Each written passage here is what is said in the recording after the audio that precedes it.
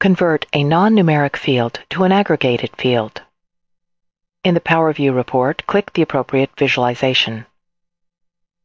In the Power View Fields pane, under the selected table, some number fields have a sigma symbol next to them. They are aggregates, meaning they will be summed or averaged, for example. Other fields, such as text fields, are not aggregates and will not display the sigma symbol.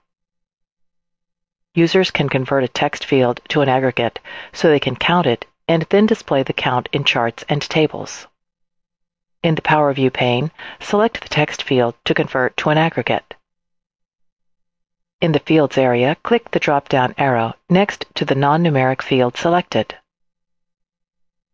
Note that Do Not Summarize is checked. Click Count.